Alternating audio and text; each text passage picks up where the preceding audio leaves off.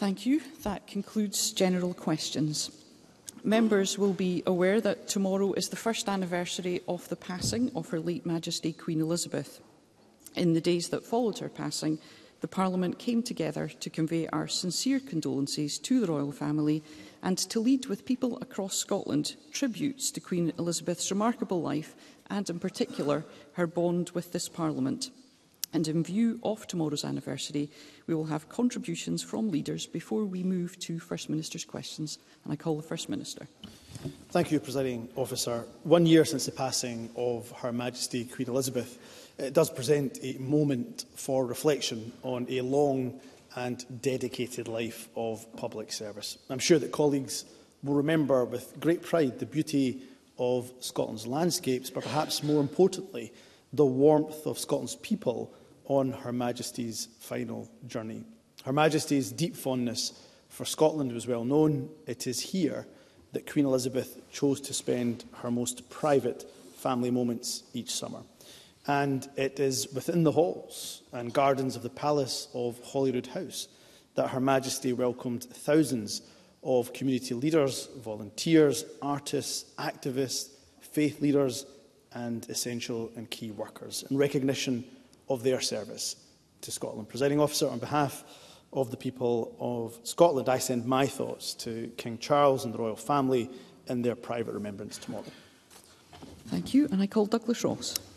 Thank you, Presiding Officer. Tomorrow our thoughts will be with the King and the royal family on the first anniversary of the passing of Her late Majesty Queen Elizabeth II. 12 months ago, thousands of Scots gathered as her cortege made the final poignant 6-hour journey from Balmoral to Holyrood Palace as she had wished.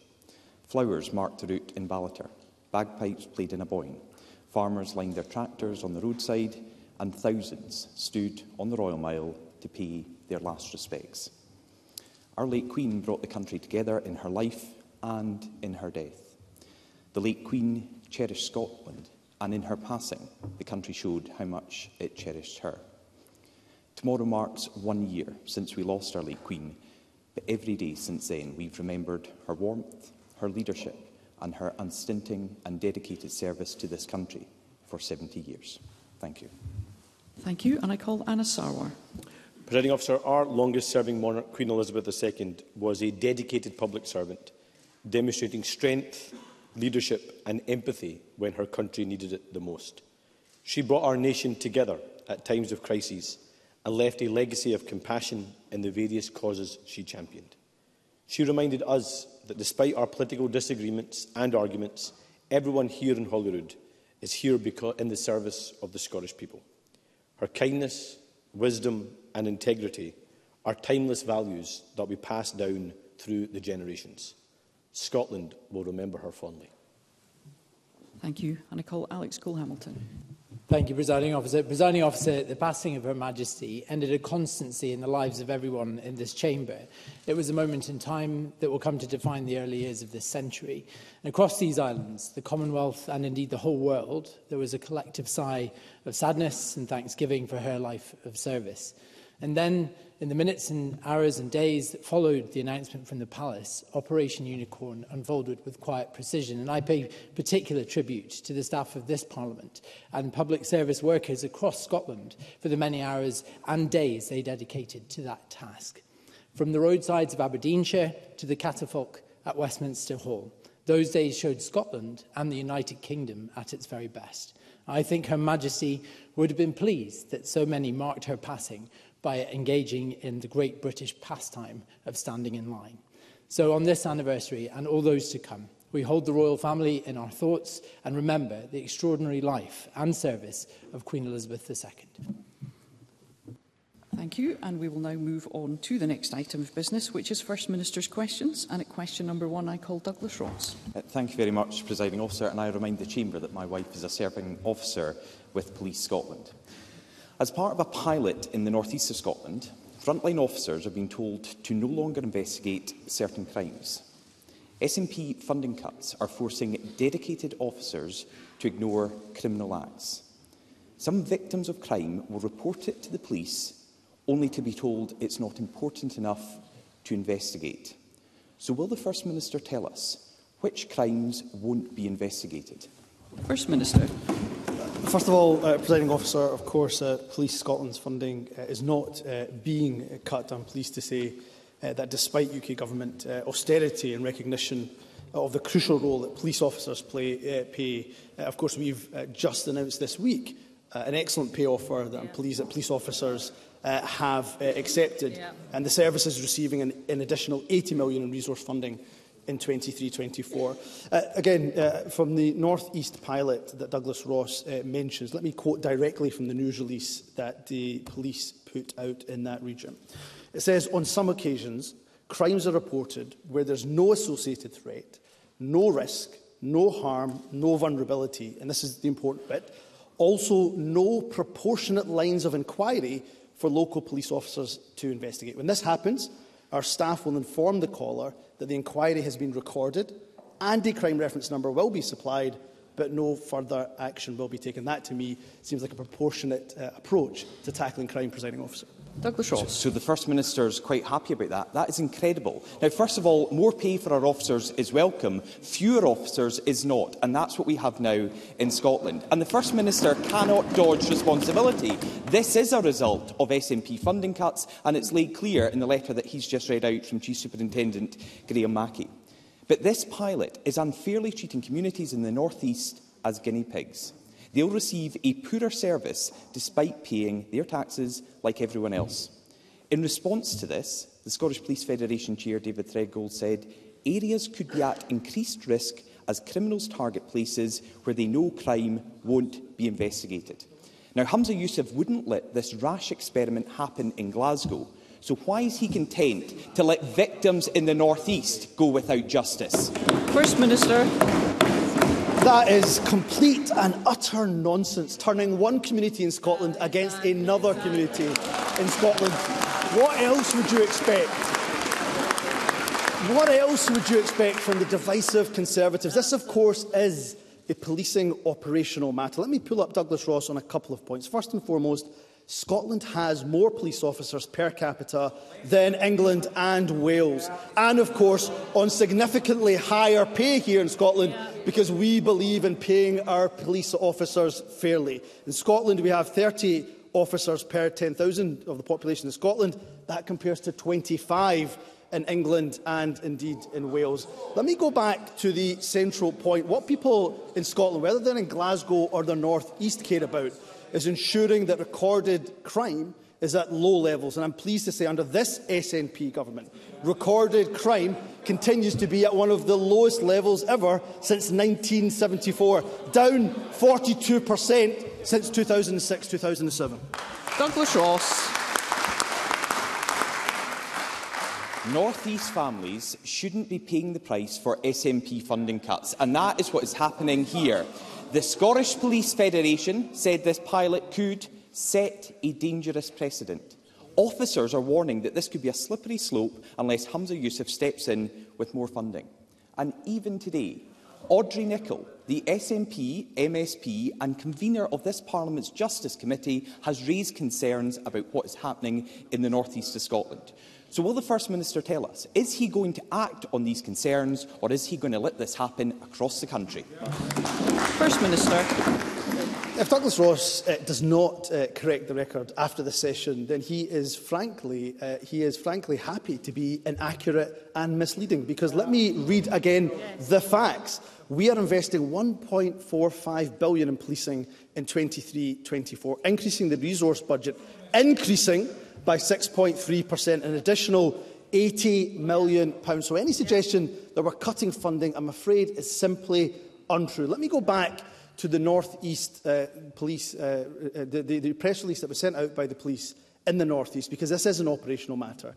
Again, if crimes are reported and there's no associated threat, risk, harm or vulnerability and no proportionate lines of inquiry, then, of course, officers will give a crime reference number, the crime will be recorded, but no further action will be taken. So on this side of the chamber, Presiding Officer, we are ensuring our police are funded, we're ensuring there's more police officers on the street, but crucially, we're ensuring that recorded crime remains at one of the lowest levels in 42 years.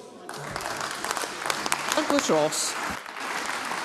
I think if anyone's going to be correcting the record, it's the First Minister, because of course we know that the Police Scotland's budgeted officer establishment has reduced from 17,234 to 16,600. There are less police officers on the beat in Scotland, and they are being told not to investigate crimes.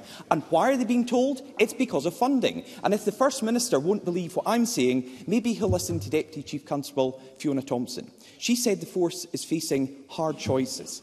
She continued, the levels of service we provide to the public will inevitably reduce. First Minister, this is a direct consequence of SNP funding cuts. Officers don't have the resources to do their jobs. People who report crimes will be told tough luck, and it's open season for criminals under the SNP. So why is the First Minister telling offenders that they can break the law and get away with it here in Scotland? First Minister. Douglas Ross, with that question, demonstrates why he should never, ever be allowed to be First Minister of this country. Panicking people, alarming people, sensationalism, all for cheap political headlines, Presiding Officer, is what Douglas Ross is interested in. What we're interested in, Presiding Officer, is results. Those results see more police officers in Scotland than other parts of the UK per head. What we see is further investment in our police in comparison to the previous year. What we also see is lower recorded crime rates here in Scotland than when we took Let's hear the First Minister. What I would say to Douglas Ross is when he talks about difficult public finances, they're difficult because of Westminster austerity, because of cuts to our budget, because of austerity. Because of course, the disastrous mini-budget that Douglas Ross, just under a year ago, demanded the Scottish Government follow Liz Truss's path. And now he wants to see tax cuts for the wealthiest. So we'll continue to invest in our public services. And let me just say, when it comes to the public finances, Douglas Ross has no credibility whatsoever. Question number 2, Anna Sarwar. Presiding Officer, the news this week of the risk of reinforced autoclaved aerated concrete known as RAC in our schools is causing understandable anxiety for parents, pupils and staff. The Government have confirmed that 37 schools have been identified as containing RAC.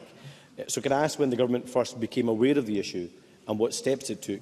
And also, will the Government commit to publishing the list of the schools impacted so parents and pupils have at least some of the answers they deserve? First Minister. Can I thank Anna Sarwar for his question. So we were informed about RAC for not just many months, actually, for years. And that's why, for example, we ensured that our education leaders had the appropriate guidance from the Institute of Structural Engineers last year. We have been proactive over that period, particularly the Education Secretary has been proactive in relation to her discussions with local authorities to ensure we have a full understanding of the picture.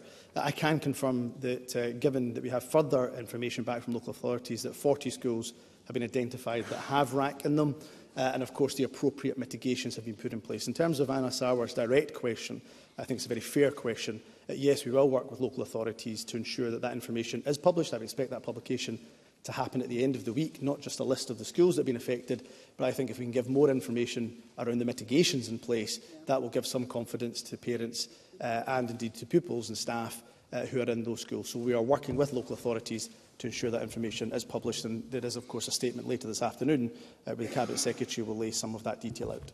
Anna Sarwar. First Minister, the Institute of Engineers say they began inspections in schools for RAC in 2018. And the Scottish Fire and Rescue Service say they warned that buildings are at risk of collapse 2 years ago. So it is important to know what steps the Government took, especially as the First Minister said they have known about this for years. Specifically on the schools impacted, how many schools have either a partial or complete closure? How many are subject to the additional building works or emergency engineering support? And finally, what resources are being made available to local authorities to deal with these affected buildings? First Minister. So there's a number of questions which, again, I'm happy, if we don't get to the detail of, to write to Anna Sarwar in full detail. In terms of the mitigations in place, they vary from school to school to school. So various schools, for example, and other public sector owners of public sector buildings, they have taken a number of mitigations. If I take local authorities and schools, for example, St Kentigern's Academy in West Lothian, they've closed part of its estate, including the dining and kitchen areas. Preston Lodge High School in East Lothian has closed off impacted classrooms and other areas. So each school will determine, given the Institute of Structural Engineers guidance, will then choose to take the appropriate mitigation in place. Fire stations, of course, that have been affected as well, they already have put mitigation in place. And again, I'm happy to furnish Anna Sawar with some of the detail. In terms of funding, we are, of course, aware of some local authorities wanting a discussion in around funding, and of course we'll continue to have those discussions with local authorities, but ultimately they are the ones who are responsible for the safety of the school estate. I did note the Chancellor of the UK, the Prime Minister, back to the UK, say funding will be made in order to help with mitigations in relation to RAC, but I've seen in the last 24 hours, 48 hours, them roll back on that commitment. So we'll continue to have conversations with the UK Government. In fact, the Deputy First Minister wrote to the Treasury on the 16th of August last month to call for the allocation of additional funding to remediate RAC. But I know there's a number of questions Anna Sarwar has asked, and I'm happy to go back to him in writing with fuller detail. Thank you. Anna Sarwar. I welcome the commitment to publish a list of schools, and can I ask that public information to include what mitigations are taking place in those schools to give that reassurance to parents. The Government have delayed the next phase of their school rebuilding programme. Local authorities submitted bids a year ago. They were meant to get an answer by the end of 2022. And we know that at least five of the schools on that list contain RAC, although I suspect that number will be far higher. Those schools are still waiting, so this must be dealt with urgently. And this issue also goes beyond our schools. We know that 255 NHS buildings across Scotland are being surveyed for suspected RAC. So can I ask the First Minister when these surveys will be completed, when we'll have a complete list of all public bodies affected, and how soon will we have a timetable for any required remedial action so we can give patients, staff, parents and pupils the reassurances they deserve? First Minister. Again, I'm more than happy to furnish Anna Sarwar with further detailed writing if I'm not able to get to all of the questions he answered. In terms of the school estate, we'll be making a decision on LEAP imminently, but we are also now looking at that programme through a RAC lens. I think it's important for us to do so. This government does have a good record when it comes to building schools, or indeed substantial refurbishment of schools since 2007-8. We've had 1,098 school builds, or indeed substantial refurbishment projects that have taken place. And of course, Anna Sarwar will be aware that school estate statistics came out just a couple of days ago, and they show that 91% of schools in Scotland had a good or satisfactory condition rating. That's significantly improved from when we first took office. In terms of the NHS, a major study is already very much underway. NHS Scotland Assure are leading that. The desktop review exercise that took place showed that 254 buildings have two or more characteristics consistent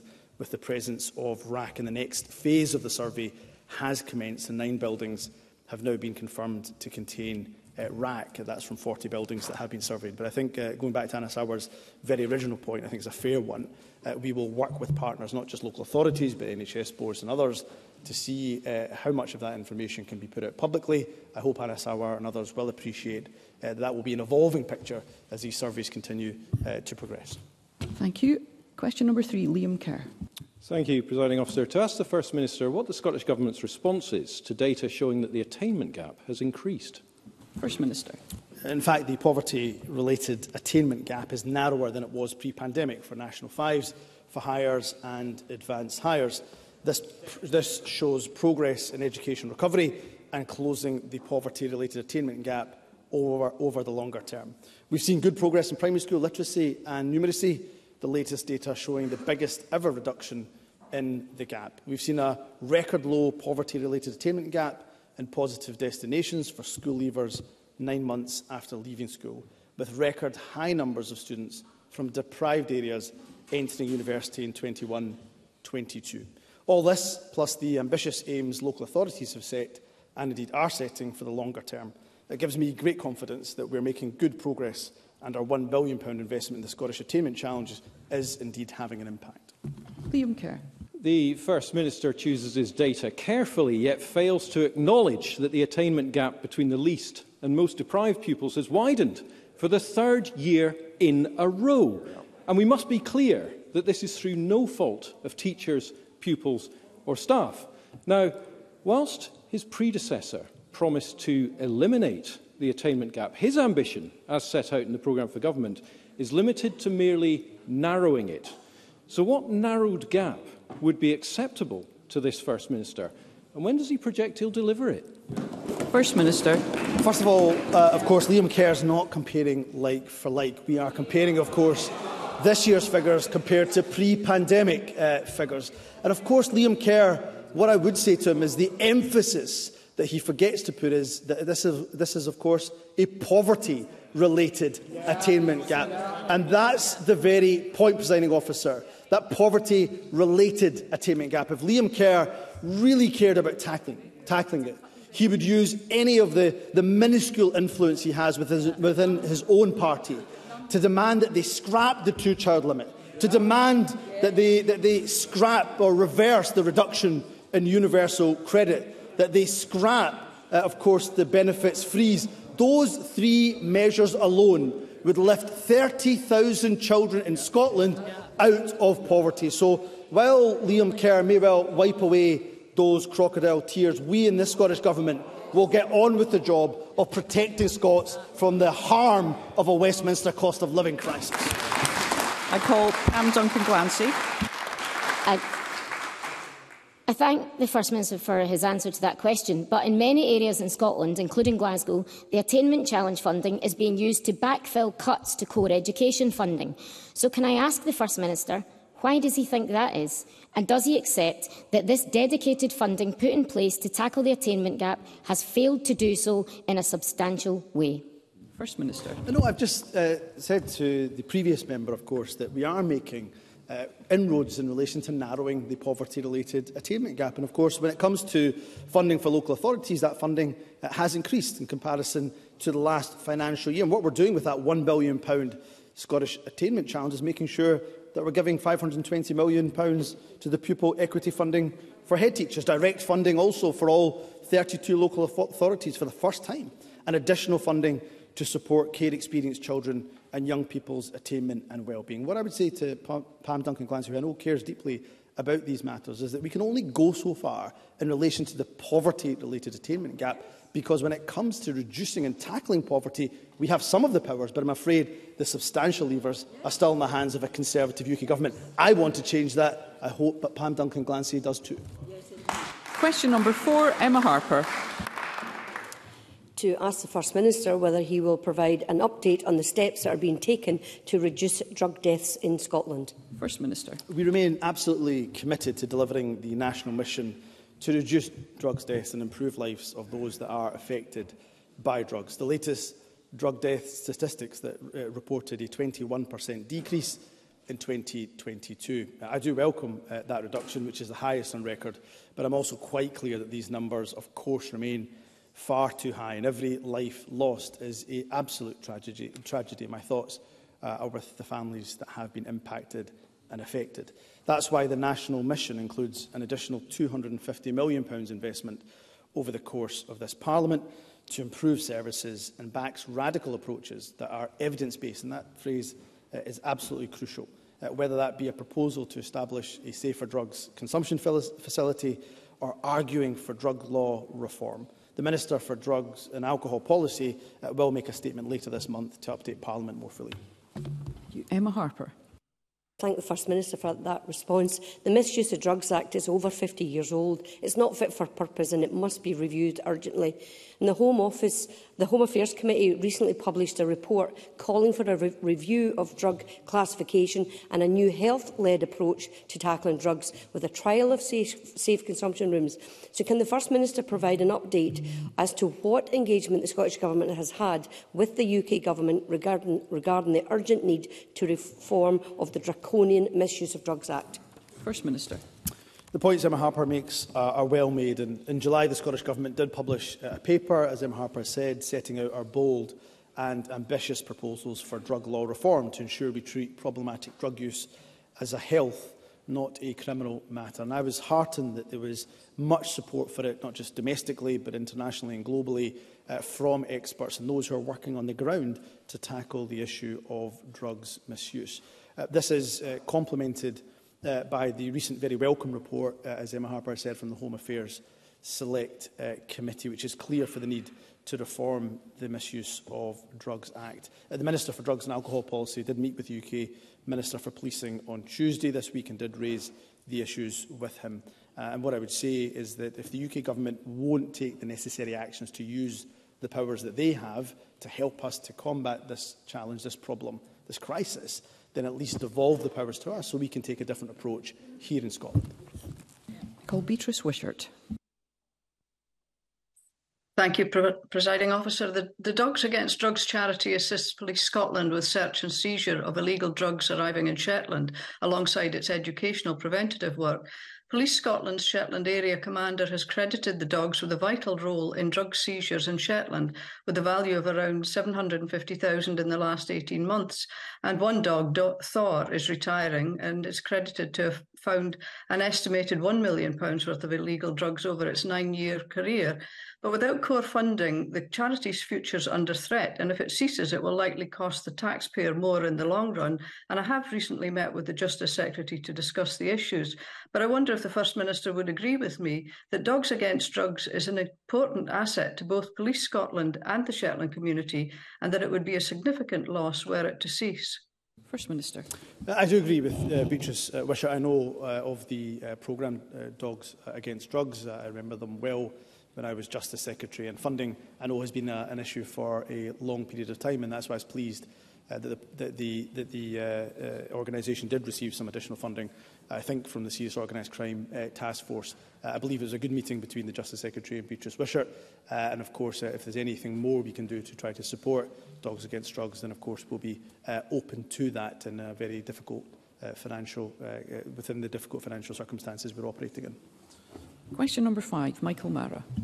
To ask the First Minister, following the publication of NHS Tayside's due diligence review of documentation held relating to Professor El Jamel, whether the Scottish Government will immediately approve an independent public inquiry. First Minister. This is a deeply important issue, and I can inform the Chamber today that Health Secretary Michael Matheson will use his statement to the Chamber this afternoon to confirm that the Government has decided to commission a full independent public inquiry.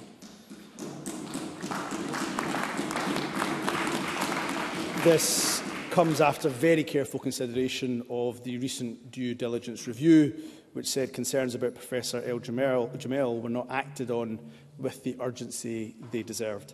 In commissioning an inquiry, it remains important that those people directly affected are still supported to find the answers they need, and that both staff and patients across Scotland know that lessons are being learned. The Cabinet Secretary has considered the latest report on NHS Tayside, and we have collectively concluded that this requires investigation independent of both the Board and indeed of the Scottish Government, and I agree with that. He will set out, the Cabinet Secretary for Health will set out the details of the next steps in his statement this afternoon. Michael Mara. Scottish Labour welcomes that inquiry. It should not have taken us so long to get here. This inquiry has been wrung out of the Government like blood from a stone by Jules Rose, Pat Kelly and the many victims who were weeping outside this Parliament yesterday, many in permanent, debilitating pain. As late as last week, the First Minister and Health Secretary maintained a public inquiry would not take place. And that damning internal review that he mentions from NHS Tayside says they knew El Jamel was incapable and dishonest, and yet allowed him to continue unchecked. That review also revealed that the NHS Tayside Board has done nothing to deliver on a raft of recommendations from previous reports into this scandal. What will the First Minister do today to ensure those recommendations are acted on immediately? First Minister. Can I say that I disagree with Michael Mara's characterisation. Both the Health Secretary and I have always said that a public inquiry has not been ruled out. But I hope Michael Mara would understand that it is appropriate that we allow reviews like the due diligence review that was taking place to progress right to the end of its conclusion. And in doing so, having seen the extremely disturbing detail of that due diligence review, the Cabinet Secretary for Health, and we discussed this at Cabinet on Tuesday, the Government has come to the conclusion that a public inquiry is therefore necessary because of the failings that report has exposed. So let's be clear about two things. First and foremost, that Professor El Jamel is responsible for his despicable actions, but where there are systemic failings, then they must absolutely be exposed, they must be interrogated, and lessons must be learned. And that's why public inquiry is so importantly. And secondly, let me agree in a point of consensus with Michael Mara that while many MSPs, I have to say, deserve credit for raising these issues, it is, of course, to the credit of the brave patients who have spoken out about the suffering that they have endured. Jules Rose, Pat Kelly and many others that have raised these issues. They deserve the credit for this announcement around the public inquiry. There is still a further question for us to explore, and Michael Matheson will lay this out in detail in his statement. It is whether or not there will need to be another process alongside the public inquiry that answers the very individual patient questions that rightly patients have in terms of their individual cases, something that a public inquiry would not necessarily be able to do. Liz Smith. Thank you. Can I also welcome this decision, but can I pay very considerable tribute to Jules Rose, to Pat Kelly and to all the other patients who for 10 years have been fighting this case. Could I ask the First Minister if, aside from the public inquiry, the Scottish Government will consider a victim support fund for the former patients and their families? First Minister. Again, there are, of course, as Liz Smith knows well, appropriate routes in relation to compensation that families can go through when it comes to health boards.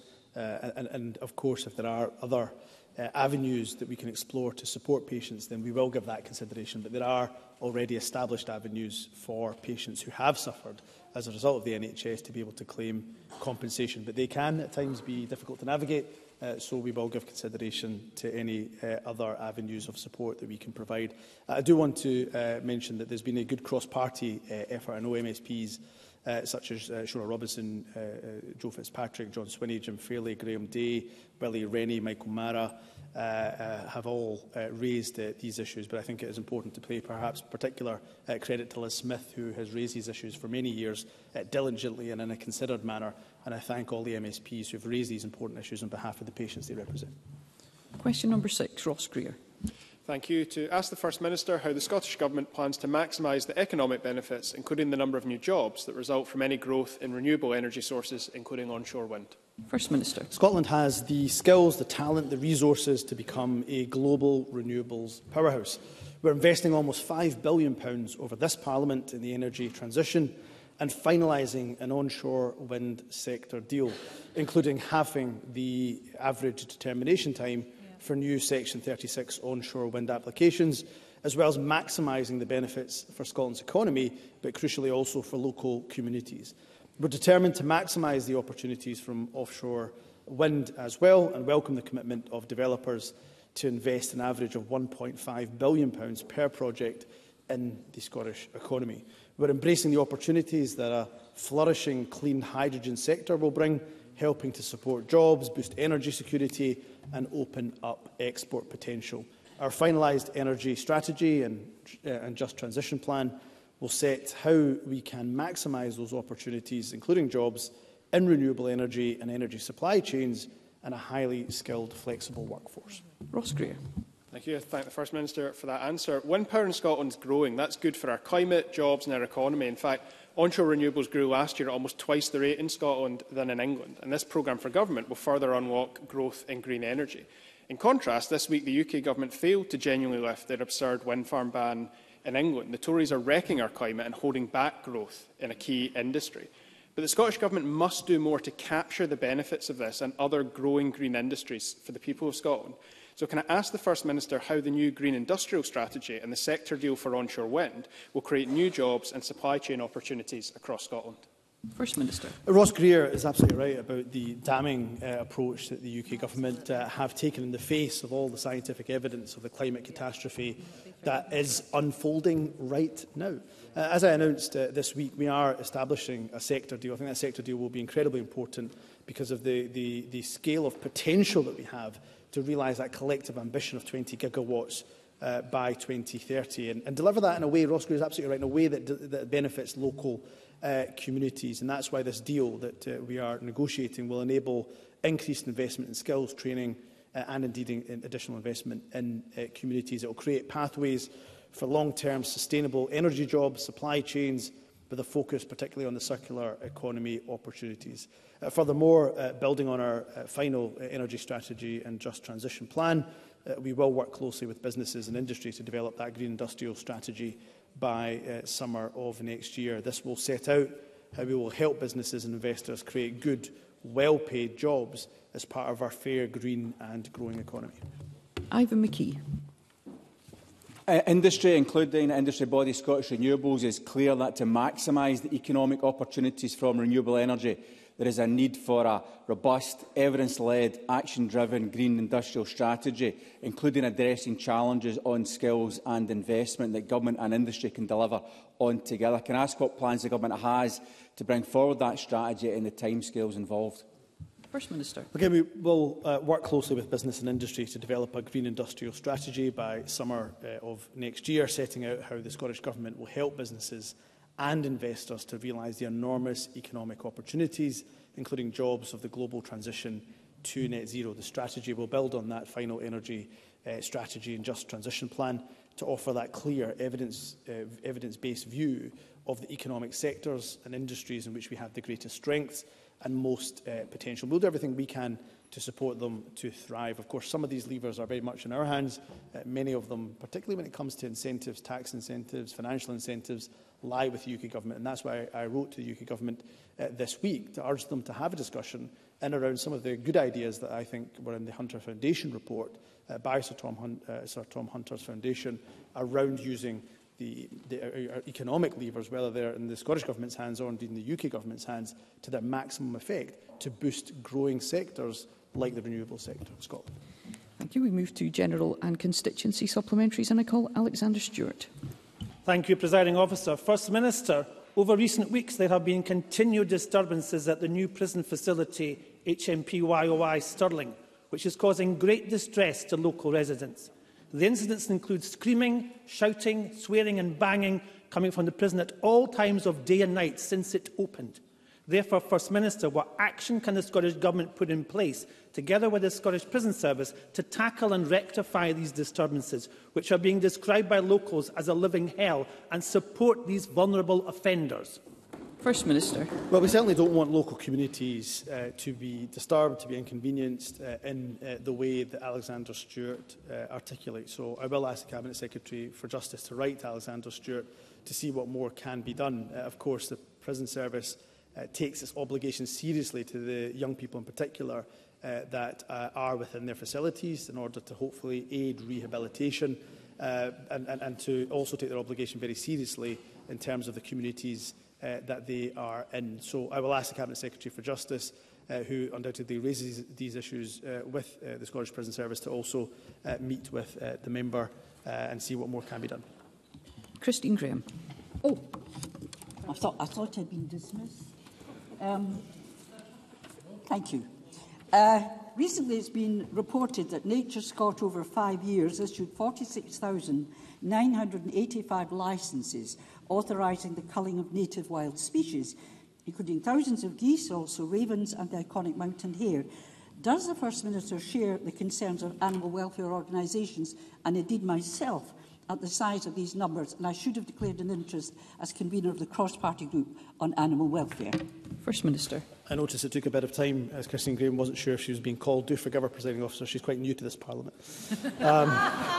In terms of the serious question that Christine Graham raises, those numbers do, I think, cause us all to pause and to reflect. Nature Scotland, I know, takes the issue of licensed control of wildlife very, very seriously indeed, and it's only done where there's no alternative. Licences are only issued in accordance with strict criteria laid down in law. However, there are occasions when wildlife does need to be controlled where it presents a risk to human health or safety, and therefore, as I say, these decisions are not taken lightly at all. And these decisions can also involve, for example, considerations of protecting air safety around airports, safeguarding food production and retail environments, and protecting crops in fields as well. As part of the Butte House Agreement, we will undertake a full review of the species licensing system during this Parliament, but I will also ensure that the appropriate Cabinet Secretary and Minister investigates the numbers that have been raised by Christine Graham and writes back to her with a fuller response. Jackie Baillie.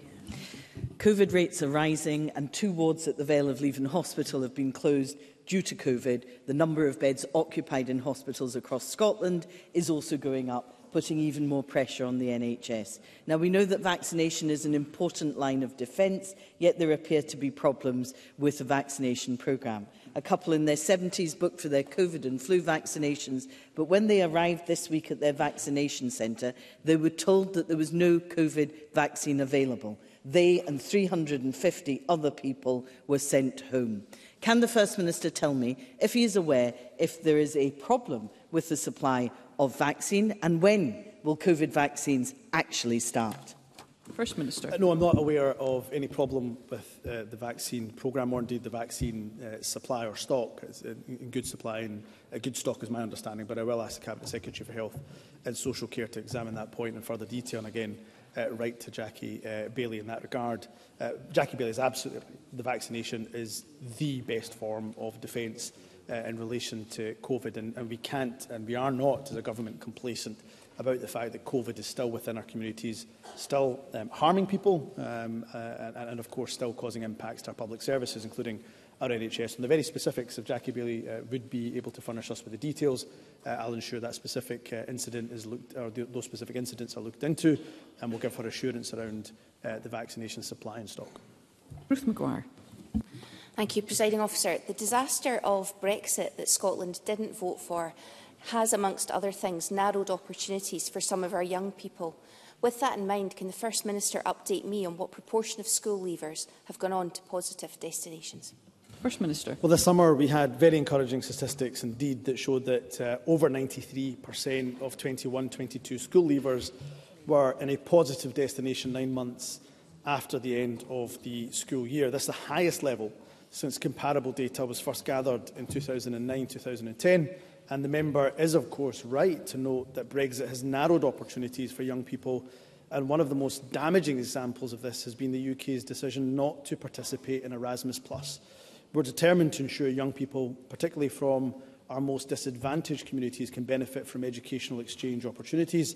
And that's why in the programme for government, I committed to developing the Scottish Education Exchange Programme, delivering some of the opportunities to our young people which Brexit has robbed them of. But I'm afraid anything we do as an alternative to Erasmus+ will never quite be as good as the Erasmus+ programme in the European Union. And those in Scotland know that the only way Scotland will be able to rejoin the European Union is as an independent nation.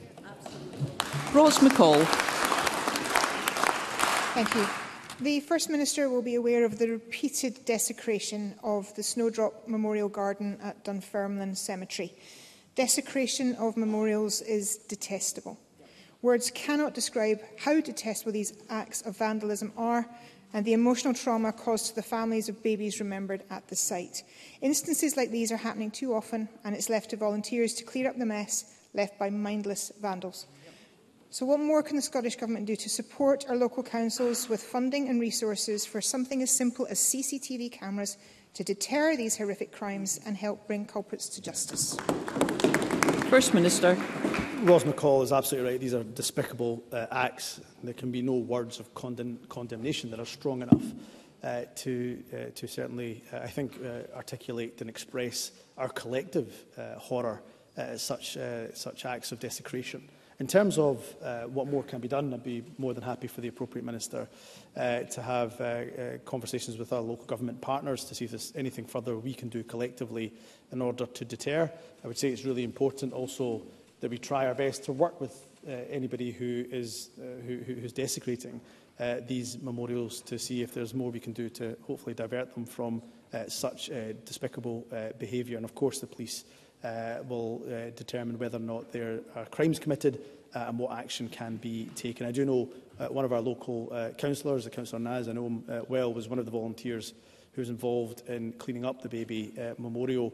And of course I commend the volunteers for cleaning up the memorial, but it shouldn't be left to volunteers. The desecration shouldn't be taking place in the first place, and therefore the government will reach out to the local authority and see if there's anything more we can do to support them in any action that they're taking to stop this desecration from happening in the first place. Stuart McMillan. Thank you, Presiding Officer. Does the First Minister agree with me that the draconian proposals by the UK Government's Transport Commissioner about football supporters' buses needs to be shown the red card? First Minister. Absolutely. I have no idea why these proposals have been touted in Scotland. I have no idea why the UK Traffic Commissioner, indeed the UK Government, think these proposals have any place here in Scotland. They're voluntary guidance, and therefore I suspect that they will be ignored, and I would support that action.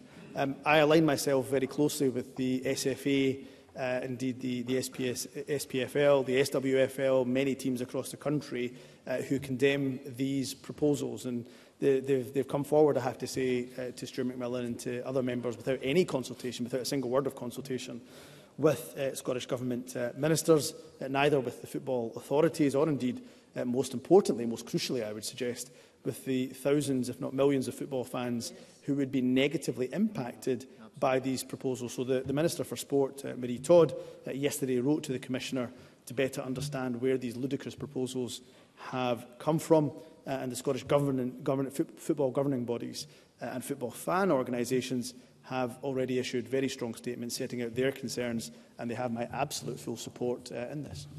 Russell Findlay.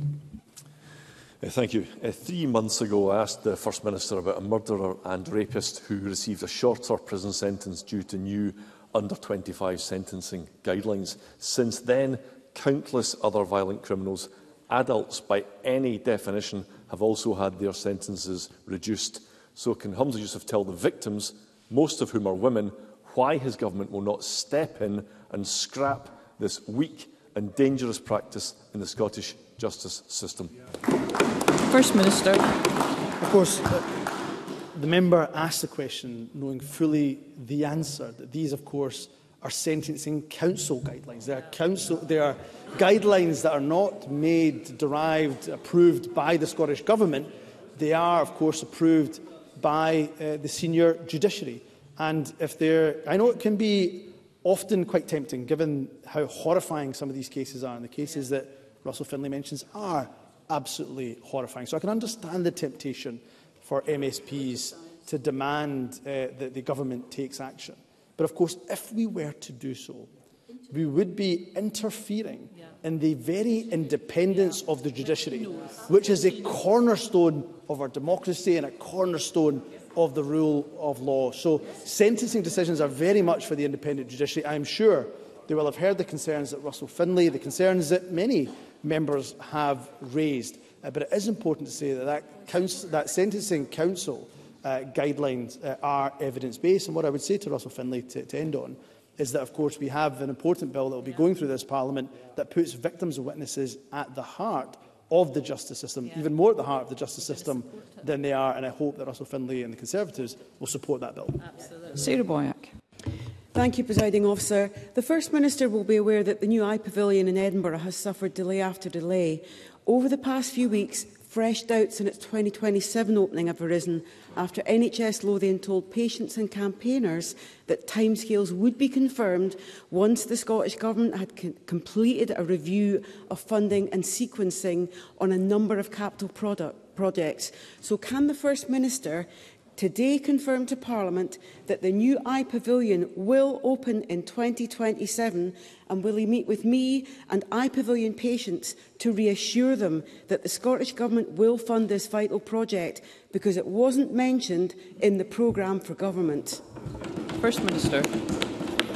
And of course, what I'd be happy to do is confirm that we are absolutely committed to the iPavilion. Sarah Boyack is right. There is a capital programme, capital review going on in terms of the capital projects that we are funding right across government. That review is very much still ongoing, and that's why we're not able to confirm the timelines. But we've had a significant reduction to our capital budget from the Westminster UK Government. And that comes, I'm afraid, has impacts, let alone the disaster of the mini-budget last year, which has meant that inflation costs, construction costs have risen exponentially. So that's why this capital programmes review has to be undertaken. And of course, when it is complete, we will ensure that Parliament is updated accordingly. I'm sure the Minister, the Cabinet Secretary, in fact, would be happy to meet with Sarah Boyack and indeed patients in the local area around their plans in relation to the iPavilion.